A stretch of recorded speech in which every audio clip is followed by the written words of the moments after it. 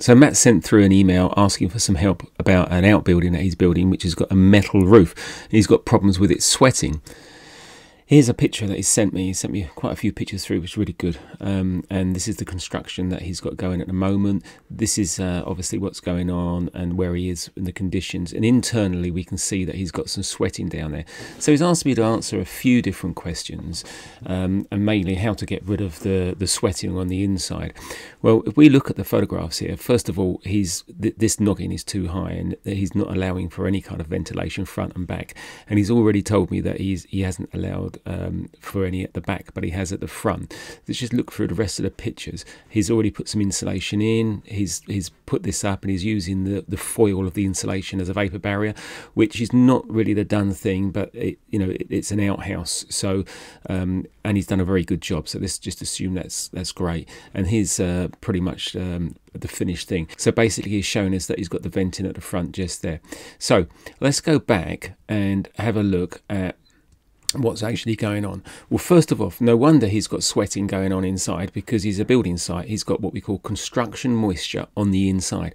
It's very, very important to understand that at this stage of the job, you're always going to have construction moisture around. All the timbers that he's putting in are going to be high moisture content, and inside you've got screeding, brickwork and all sorts going on. But just look at the external environment as well. He's got massive amount of external moisture all the way around, and of course none of that is helping to the internal problem. Now another thing that doesn't help is that it is a metal roof, because the metal transfers the cold down much more than other products, such as if you had like a rubber over the top of 18mm ply or OSB, or you had a 3-layer felt build-up. They're all much better at stopping the bottom part of the structure getting cold.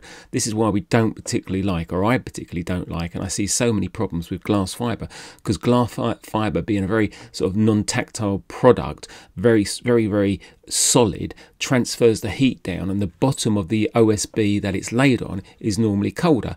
And these little refined things make an awful lot of difference. If you've got a very cold internal surface at the bottom of that metal or on the bottom of an OSB sheet, and you've got high moisture outside the building, and you've sealed in an awful lot of construction moisture, no wonder you're going to get this kind of scenario on the inside. And then together with, we go back to this non-ventilation, you just haven't got the gap up above for the ventilation.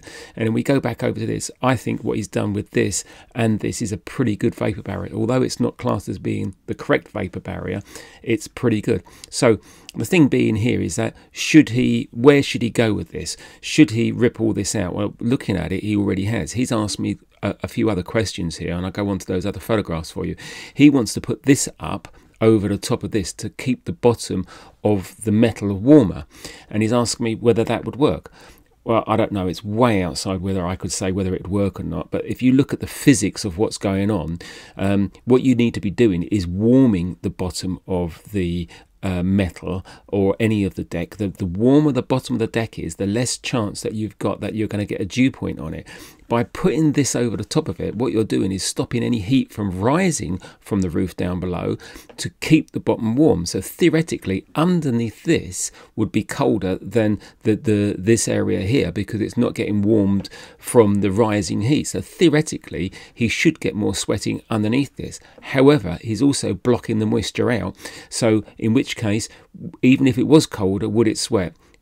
That's just right outside where I could really comment on up there, whether it's a good idea or not. What is a good idea, or would be a good idea, is to keep the bottom of the deck warmer, to put insulation on the top, but then that's going to cost him a whole load more money to do so. So let's just go back and have a look at this all the way around. Look after the external environment. Even the BS standards talk about making sure that the overhangs of the roof and all around the outside is clear of foliage, and you've got a good movement of air around the outside, because all this air around the outside would be holding moisture, which is going to go up and go through your venting backward and forward. So look after that external environment, and when you're actually building this, let's get back in.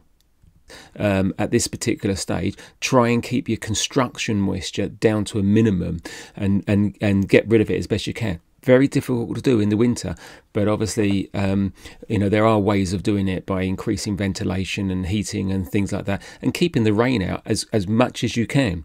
Hopefully that helps. Speak soon.